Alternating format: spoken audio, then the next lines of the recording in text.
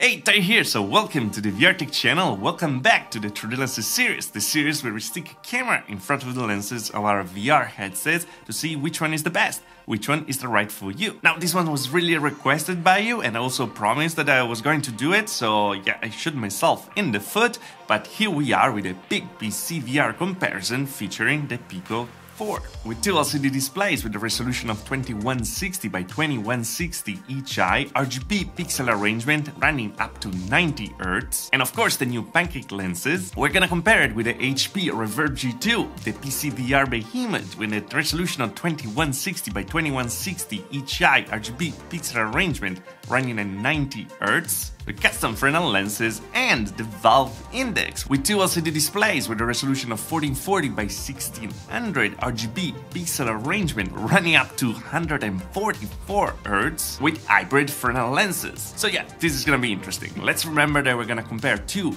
native PC VR headsets with a standalone headset that also can do PC VR. So it doesn't have a complete DisplayPort connection, but it's gonna work over USB or of course wireless. But yet again, as I always say, this is not science. These lenses, these screens are made for your eyes and not for the lenses of a camera. So take your own conclusions, see what you wanna see, and then we're gonna talk about every single detail at the end of the video, because nothing is really like it seems. So stick with me, will you? But that's about it. Let's enjoy the video. Let's get into it.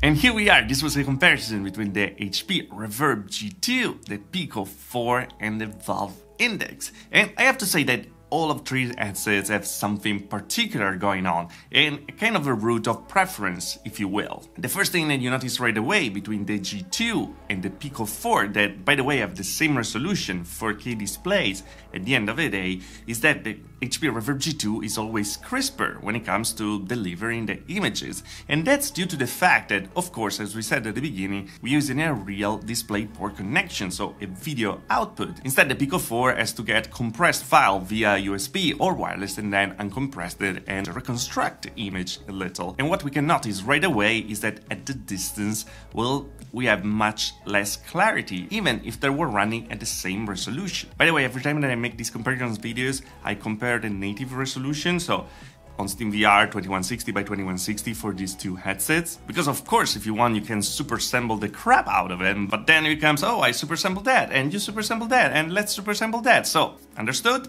So again, I want to talk a bit more about the G2 and the Pico 4 because they are the most similar in terms of quality, because the Index, let's say, right away has the particular thing of having a much higher refresh rate, 144 Hz, so everything feels like smooth as butter. At the same time though, we have a much lower resolution and you can see it from the shots for sure. So going back to the other two, the G2 is crisper, has a clearer images, is easier to spot details at distance, to read text, and also the screen door effect is much less noticeable, and that's due to the fact that we're using still Fresnel lenses refracting the light in between the two pixels. With these resolutions doesn't really matter at the end of the day, even with pancake lenses, yes, you can notice it, but really if you zoom a lot. So I'll say that it's a non-issue, but it's something that we have to point out because yeah, we're making this video for these details. Of course, even if the Fresnel lenses are not as crisp as the pancake lenses, on the G2 we have more crispness, more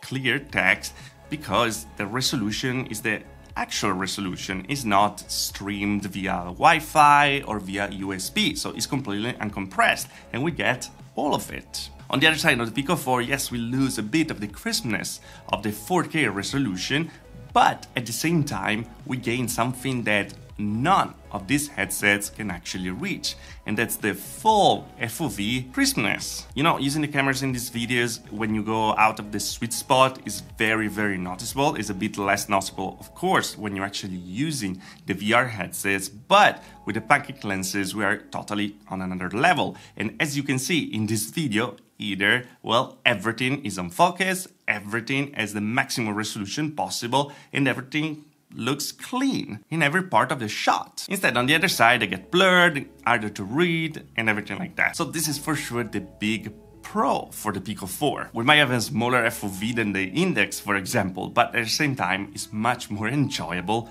because, well, you know, you can see an entire field of view instead of just the center point of it. And you start to get used to actually using your eyes more and moving your eyes instead of just looking straight and move your head. Anyway, this was the comparison, and I think that each one of these actually a very strong point to be your preferable choice. For the Index, as always, we have a higher refresh rate that's still unpaired in the VR ecosystem, and also we have a very nice bump in the FOV. For the G2, we have still the clear and crisper quality for resolution in a consumer headset. By the way, last week was just 350 in the US, and that was absolutely a steal. I'm pretty sure it's gonna go back for Black Friday at the same price.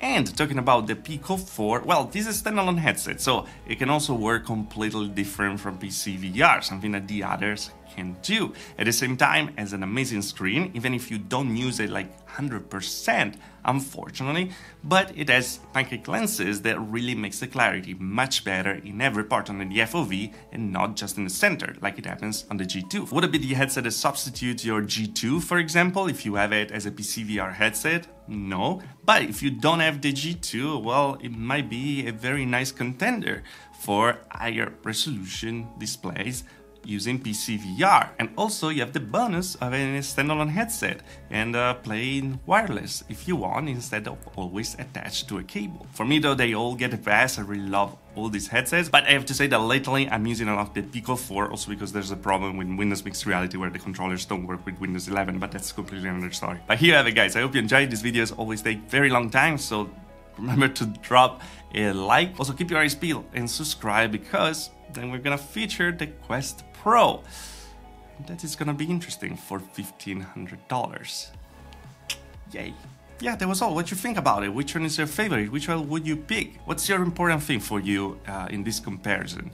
Let me know in the comment below. And as always, guys, if you liked the video, like. If you didn't like the video, dislike. Subscribe to the channel for more VR tech. If you really love the channel, there's the join button there. Later on further in the description, also the Patreon. Thanks to all the patrons and to join the channel, of course, for the support. And I see you guys next video. It might be the review of the Pico 4, by the way. So finally, I think I have enough content, and I used it a lot, so I can actually tell you what I think. And yeah, I see you guys in the next video. Thanks for watching.